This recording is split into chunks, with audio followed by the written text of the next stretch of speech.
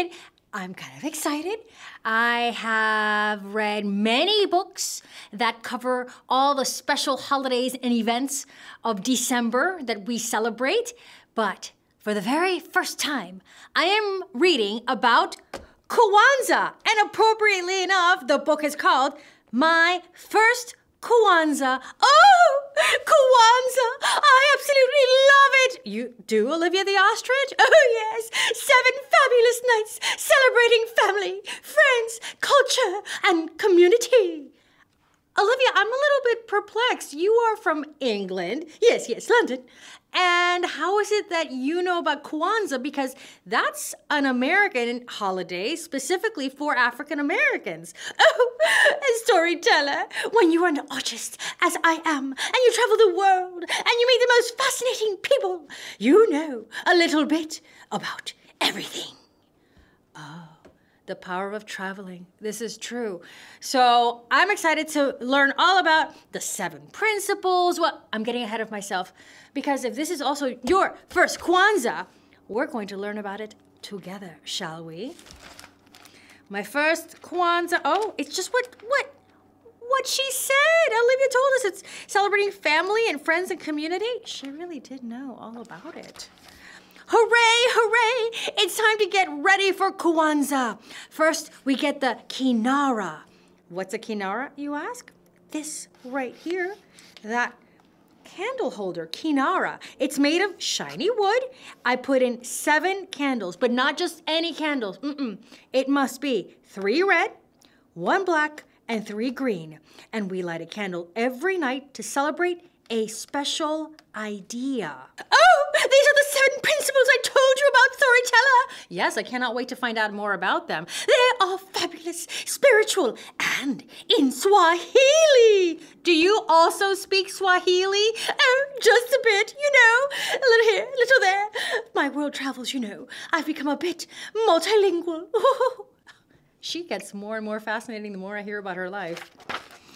Mommy brings the kikombe, the unity cup. I like the sound of that. For each child, we place 1 ear of corn called muhindi on a straw mat. And my brother places yams, nuts, squash, the fruits and vegetables, mazao, remind us of the end of the harvest. Are there any pickles? I don't see any. Oh, so can I still do Kwanzaa? Yes, you can still do Kwanzaa. Yay! They should really add pickles. I'll put in your recommendation. This reminds us of the end of the harvest and the beginning of the planting season. Just like in Africa.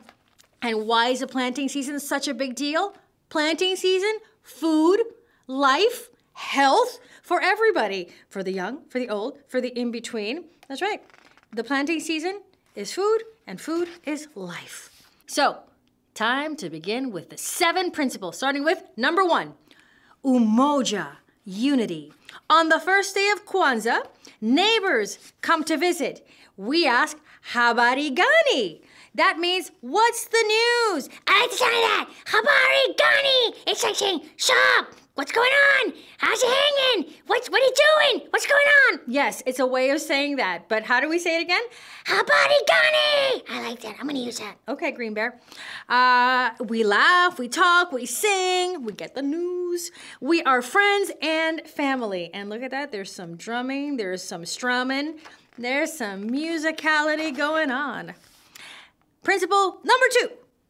Kujichagulia. Kujichagulia.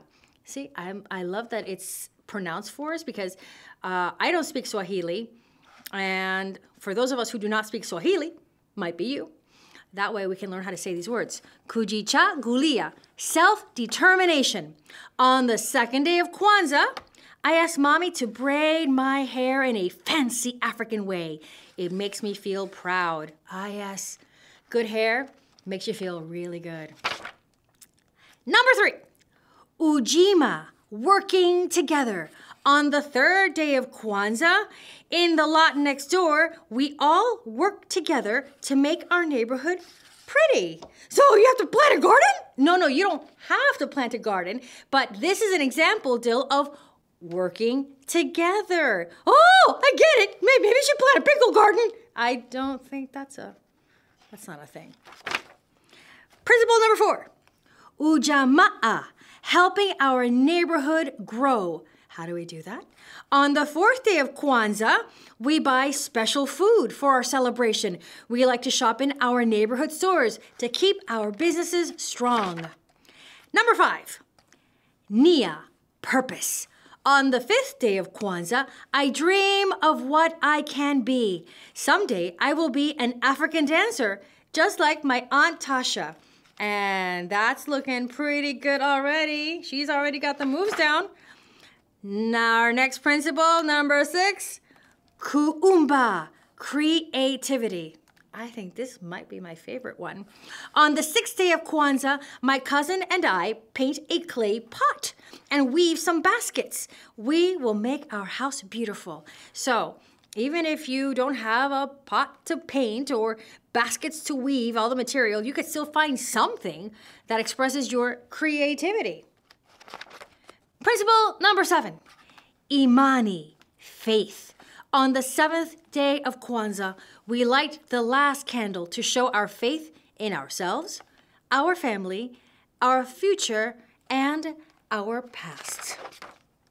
Grandma, there's a grandma, gives us zawadi. Those are gifts for promises we have kept all year.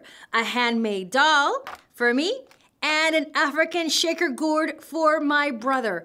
A gourd is like a vegetable and you hollow it out and you put stuff in it and it makes it a shaky sound. Now, on the off chance that you don't have that, but you want to make one to celebrate, StoryTeller has a hot tip. See this? These are Easter eggs. Somebody gave this to me, Easter eggs, and then you just put rice in there. You shut them, glue them together. You got a shaker.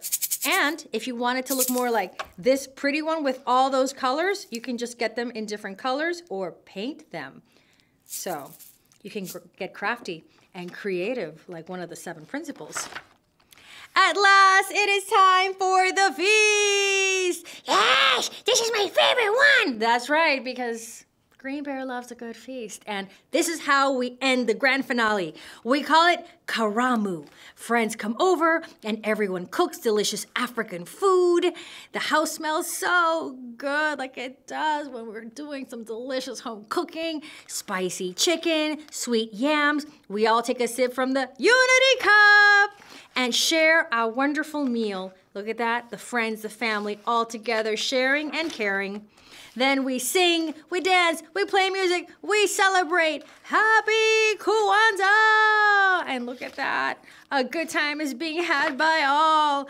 You know, hard to believe because I'm hearing about Kwanzaa more and more. You keep hearing about it too, but it's only been around since 1966, which is pretty new when we talk about all the things that we celebrate in December. But this has become such a big event that they celebrate it not only here in the United States, but we're starting to see people celebrating Kwanzaa in Canada, in the Caribbean, and in parts all over the world. I mean, that makes perfect sense. What's not to love about a celebration of family and wonderful principles like unity and creativity? I agree, Olivia. These are all wonderful principles to be celebrating. Oh, yes. So you know, you will find me December 26th celebrating Kwanzaa at my friend's house, should you be looking for me. Ciao. Oh, okay.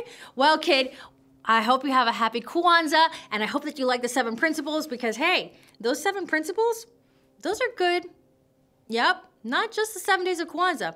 Those are great principles year-round. Happy Kwanzaa, kid!